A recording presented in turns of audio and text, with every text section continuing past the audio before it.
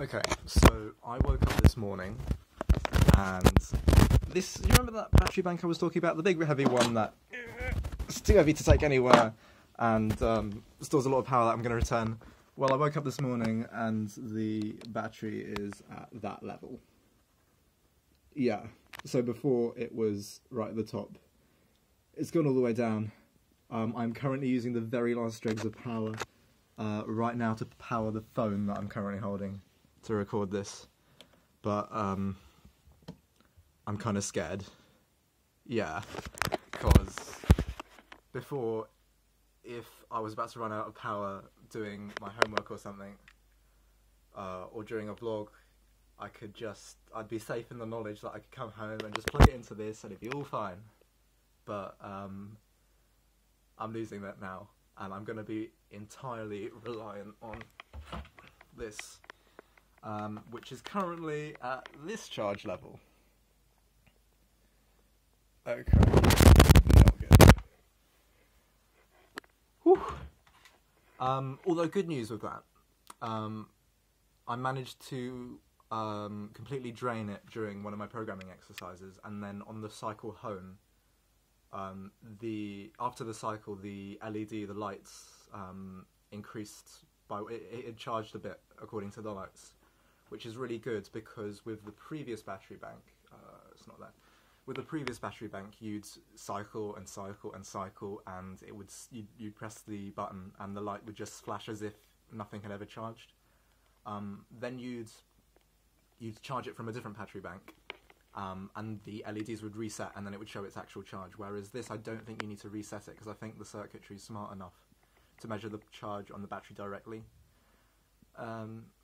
So that's good. Not sure about how I'm gonna survive, because I've been charging 3 devices from this, and I thought it would last another couple of days. I was going to return it anyway in a few days, but I thought it would last that long. And to think that like the 3 devices I've used have completely drained this battery in 20 days. It's completely surpassed my expectations of how much energy I use. Like, I've given my mains electricity, and I've managed to drain this in 20 days. So if I'm using less electricity during this challenge, and even with using less power, I've managed to use more power than I thought I was doing, I wonder what you people watching, how much energy how much energy you people watching are using. Because surely if I'm using way more power than I think, just with these 3 devices, who knows how much power you're using without realising. Yeah, but that's something you can check, actually. Let me see what I've got in my drawer. Sorry, my room's a little bit messy. Here we go. You can get one of these meters. You plug it into the wall in a socket, then you plug whatever you're using in the meter, and it will measure how much power you're using. So that's a good way to determine how much you're using. But vlogs are going to be shorter. No more 5-minute vlogs if I can help it. They're going to be less frequent, understandably. And I've got to figure out other ways of saving power, like my dumb phone, which is right there. I'm going to probably have it off most of the time, because most of the time it's on and not even in use, because I'm not receiving any texts or anything.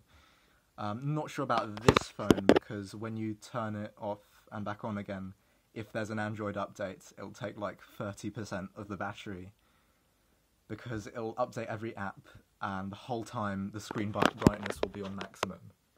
What gives Android? What? But yeah, I'm gonna have to think this through. But I need all the support I can get, so please keep me in your thoughts. If you're religious, please keep me in your prayers.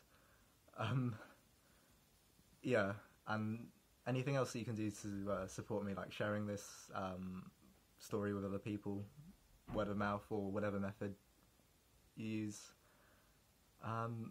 That's all for today. Bye.